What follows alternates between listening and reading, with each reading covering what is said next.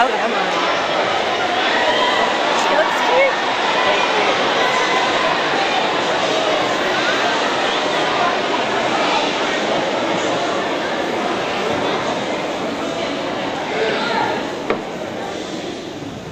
Oh, Romeo, Romeo, wherefore art thou, Romeo?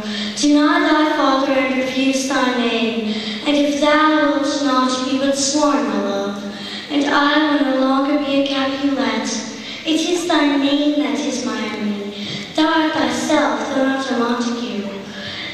What's Montague? It is nor hand, nor foot, nor arm, nor face, or any other part belonging to a man. Oh, be some other name. What's in a name? That which we call a rose by any other name would smell as sweet, so Romeo would, were he not Romeo called. Retain that dear perfection which he owes without that title.